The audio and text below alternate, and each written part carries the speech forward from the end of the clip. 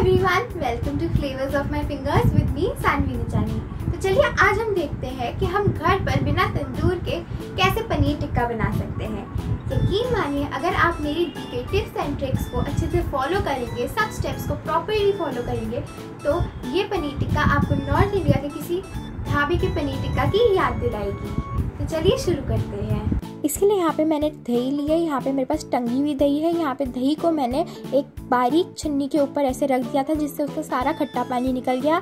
आप चाहें तो दही को कपड़े में भी बांधकर टांग सकते हैं। आपको ये स्टेप करना ज़रूरी है। इसके बाद हम यहाँ पे डालेंगे हल्दी, धनिया पाउडर, लाल मिर्च पाउडर, काला नमक, चाट मसाला, किचन किंग मसाला और नमक।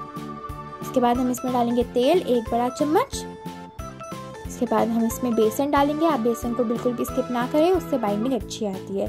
अब हमें इसे अच्छे से मिक्स कर लेना है जब तक कि सारे मसाले मिक्स ना हो जाएं। इसके बाद यहाँ पे मैंने इसमें रेड फूड कलर डाला है। ये ऑप्शनल है, आप चाहें तो डालें, चाहें तो ना डालें।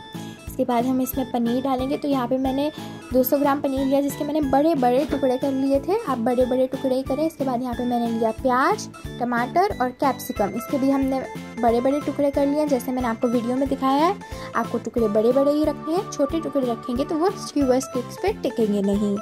अभी हमें इसे जेंटली बिल्कुल मिक्स कर लेना है। इसके बाद हम इसको कोयले का धुआं देंगे। यहाँ पे मैंने कोयले को गैस पर जला लिया था और इसके बाद हम इस पर घी डालेंगे और इसे ढक देंगे। आप इस स्टेप को बिल्कुल भी मिस ना करें, इससे तंदूरी टेस्ट आ जाएगा। कोशिश करके इसे ज़रूर करें। और आपको घी डालना मस्ट है। अगर आप नॉर्मल ऑयल डालेंगे तो ये धुआं नहीं क्रिएट होगा। 3 से 4 मिनट रखने के बाद अब हम इसे निकाल लेंगे। इसे 10 से 15 मिनट हमने रेस्ट दिया है फ्रिज में। और इसके बाद अब हम इसे स्क्यूअर स्टिक्स पर अरेंज करेंगे। सबसे पहले हम किसी सब्जी से शुरू करेंगे, जैसे कि कैप्सिकम, उसके बाद प्याज और इसके बाद पनीर। तो पनीर जो है हमें उसे 110 डिग्री एंगल पर डालना है, यानी कि हमें उसे टेढ़ा कर कर डालना है। अगर हम पनीर को टेढ़ा कर कर डालेंगे तो वो अच्छे से कुक होगा और उसकी ब्राउनिंग भी अच्छी होगी। जो स्पॉट्स आते हैं वो भी अच्छे आएंगे। आप चाहें तो पनीर को सीधा भी डाल सकते हैं, मगर अगर आप ऐसे डालेंगे तो वो ज़्यादा बेटर रहेगा।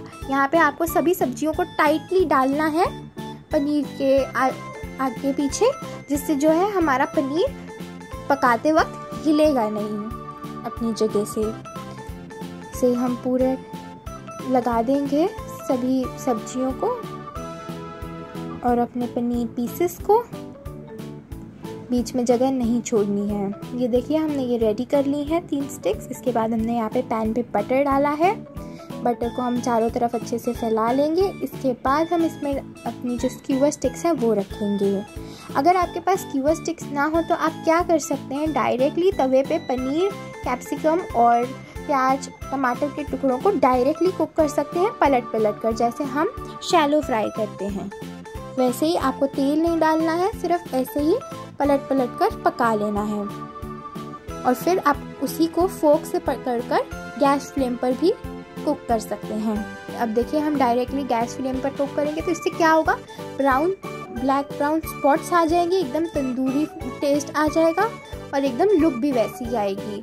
ये स्टेप ऑप्शनल है, आप चाहें तो करें, चाहें तो ना करें। इसकी जगह आप तवे पर ही ज़्यादा टाइम पका सकते हैं, मगर मैं दोनों तरफ पकाती हूँ 2-2 मिनट के लिए। ये देखिए हमारा रेडी है। इसको आप हरी चटनी, प्याज और नींबू के साथ सर्व करें। इस रेसिपी को आप ज़रूर ट्राई करें। हमारे चैनल को लाइक, शेयर एंड सब्सक्राइब करना ना भूलें। Thanks for watching.